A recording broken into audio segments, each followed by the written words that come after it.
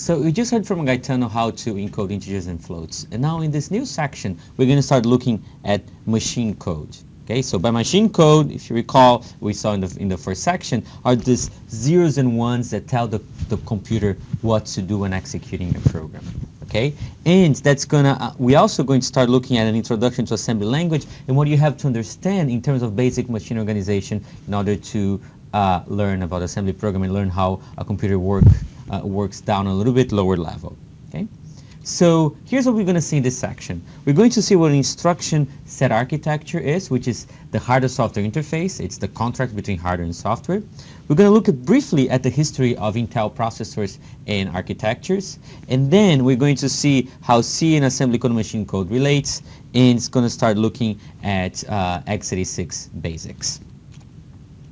So we saw this picture in the very first section, and if you recall, this is the lifetime. The lifetime of a program starts with coding time when you write the code, compile time when you translate from the high-level language all the way down to machine code, the zeros and ones that compose what the computer understands, okay, and then runtime, which happens when you actually executing the program. Okay? And also recall that what makes programs fast is, well, your algorithm, how you write your code, okay? What the compiler does, in other words, how the compiler translates from C code to the hardware-software interface, to the ISA, the instructions that are chosen by the compiler, and then the assembler converts that to zeros and ones, to machine code, and then, you know, depending on how the hardware executes it, it's going to make your program run faster. Okay. So just to repeat what I just said, you know, the time required to execute a program depends, well, in the program itself, what algorithm you've used, how the compiler translates that code written by the programmer into assembly instructions. It also depends on the instruction set architecture, which is a set of basic instructions offered by the processor to the compiler or to whoever is writing assembly code. And then ultimately, of course, the program performance is also a function of the actual hardware implementation. How is the hardware itself, how the hardware itself is organized to execute those instructions. Okay, so now let's spend a little bit more time understanding exactly what the ISA is. Okay, so the ISA defines three important things. The first one is the system state. What defines the state of your system? Okay, of your computer system. That includes the contents of registers, which is, as Gaetano told you, a basic unit of storage inside the CPU itself. Okay, it includes the program counter, which tells what instructions being executed at that time in the processor, and also it includes all of the contents of memory, everything that's stored in registers, memory, and including the program counter is part of the system state. Okay. So the ISA also defines the instructions that you execute, that the CPU can execute at the most basic level. Think of that as very, very simple instructions, things that do like an add or a subtraction or, say, a load from memory. Okay, that gets data from memory into a register as another example of an instruction. Okay.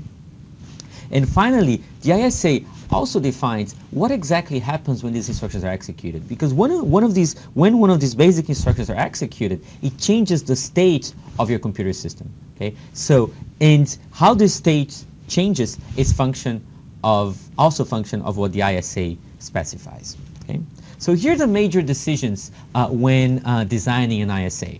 First, well, obviously, what instructions are available, like add, subtract, multiplication, floating point operations, and so on. Okay, and what do they do? Exactly how they change the system state, and also how they are encoded. Because if you recall, when, say, you have an add instruction in assembly, it becomes some sequences of zeros and ones. That's what the computer actually understands. And the encoding is exactly this mapping between the instruction in the ISA and the actual bit sequence that determines that that encodes that instruction.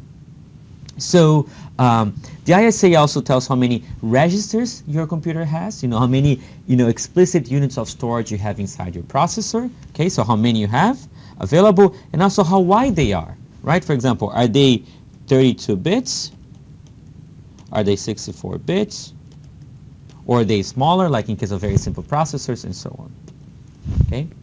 And finally, the ISA also defines something very important, which is how do you specify a location in memory? Okay, so how do you specify an address in your assembly code, or how in your instructions? Okay, how do you tell instructions what addresses they should be manipulating? Okay, it's also called, you know, what are the addressing modes supported? Okay, so let me write it here: addressing modes. All the ways that you can specify an instruction in an address in your program. So now, x86 is one type of ISA. Okay, so it's very, very popular. Okay, so that's and in fact it's so popular that x86, which is you probably know Intel. Intel Corporation makes x86 processors, or processors that implement the x86 ISA, and these processors completely dominate the server, desktop, and laptop markets for now. And they actually had a very evolutionary design. Now, in fact, if you have code written for the 8086, all the way when it was designed in 1978, in fact, very close to when I was born, so code written for the 8086 still runs in the most modern Intel x86 processors. Okay, so it had very, very evolutionary design, and more features were added as time went on. And x86 ISA is something that is a type of ISA that we call CISC, which stands for Complex Instruction Set Computer. Okay, what that said is that the instruction, the basic instructions specified by the x86 ISA are very rich. Okay, they can do things like, you know, move a string in memory. They do things that are much more basic than just a simple add, a subtraction, or move a little bit of data here and there. It does things that are much richer than that. Okay, so, and we call it CISC, as in Complex Instruction Set Computer, as opposed to RISC, which stands for Reduced Instruction Set Computers. Okay, a RISC machine has much fewer instructions, and instructions are much, much simpler. Okay. So in more advanced computer architecture courses, you see that this has a lot of implications on how the hardware itself is designed. Okay, but it's a little bit out of the scope of this class to give you the details of why, whether an ISA being RISC or CISC, why and how it affects computer design. So let's look at some numbers here just to give an idea of how amazing this evolution was. Okay, so if you go back to 1978 when the 886 was introduced, that processor had 29,000 transistors, and it ran on the between 5 and 10 megahertz. That's the cycle time of the processor, you know, between 5 and 10 million cycles per second. Okay, at that time there was the first 16-bit processor. That means that the word size was 16 bits or 2 bytes, and it was the basis for the IBM PC and DOS that really popularized personal computing. That's a very, very important processor.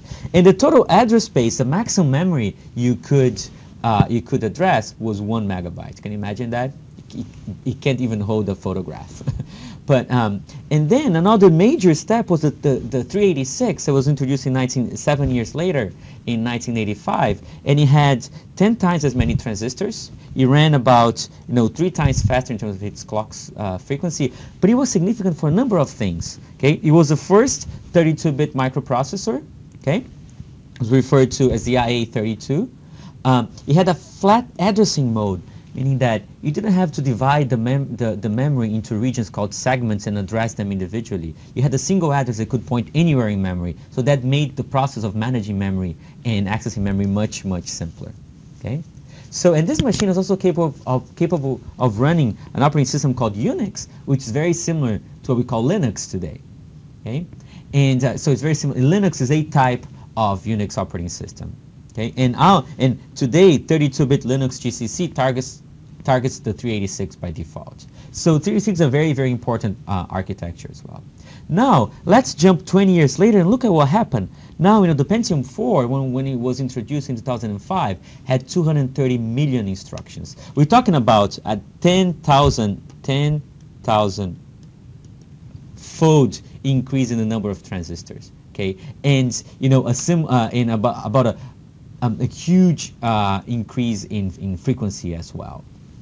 Okay, and then the Pentium 4F was the first 64-bit processor, also introduced by first 64-bit x86 processor introduced by Intel. This is also referred to x86 x86-64, and AMD was actually involved in defining what the x86-64 looks like as well, which we're going to see in a second. Okay, so just a little bit more history of Intel processors. The 486 was introduced in 1989. Was also a very important processor. Then there was a series of Pentium processors that had a lot of evolutions, including like around this time, they were starting to worry about power consumption as well.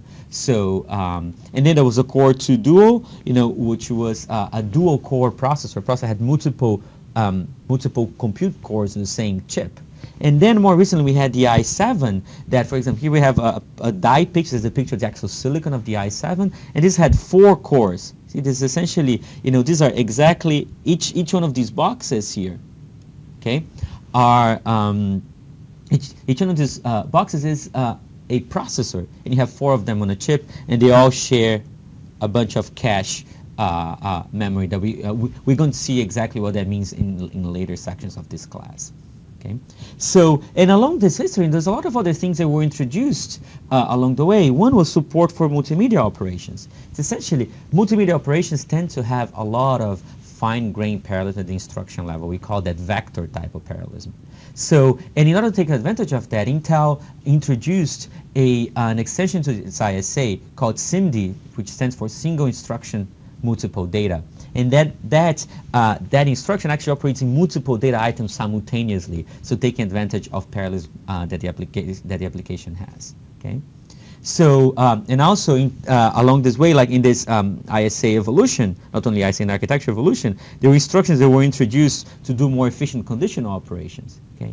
We'll see later in this class that there's these instructions called branches that changes the flow of execution of the processor, and these instructions can be very, very expensive. So, and part of the innovation that happens in this evolution of microprocessor was to make some of that much cheaper. And then obviously, as I mentioned before, there are lots of cores introduced along the way. Okay?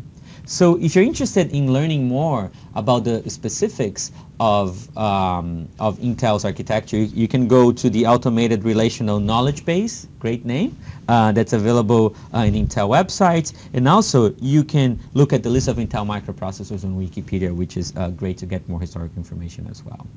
But now let's not forget about AMD, a company called Advanced Micro Devices that made clones of x86. By clones, it means that other processors that had a completely different hardware, but also implemented the same instruction set architecture. That's one example of the beauty of abstractions. Since you had the same abstraction called the instruction set architecture, the hardware-software interface was the same, the implementation underneath doesn't really affect software as long as the ISA stays the same. And so AMD came up with completely different hardware that implemented the x86 ISA, and it had some advantage. At first, they were a lot cheaper, it was a tiny bit slower, but it made sense in terms of price performance. Okay, typically it just followed behind Intel, but then AMD got really, really aggressive in terms of taking advantage of new circuit design techniques, and they designed very, very, very fast processors. And one great example is the AMD Opteron, which is really, really tough competitor to the Pentium 4. And AMD was also instrumental in developing the x86-64, which is the 64-bit extension of the x86 ISA that later on actually became a good part of what x86-64 looks today, even for Intel processors. Okay, that's really, really interesting, quote-unquote collaboration between two companies that are essentially competitors. Okay, so now to end this first module of this section, just to tell, we are going to cover now this section in x86 programming, which will be the following section. We're going to look at what's called IA32, which is the traditional 32-bit ISA, and let me fix my 3 here, 32-bit ISA, and then we're also going to talk about the 64-bit version of the x86 ISA. Okay, and keep in mind that all lab assignments are actually going to use x86-64, but when teaching you assembly programming, it's going to be largely transparent to you. You're going to know when it matters. Okay, thank you and see you soon.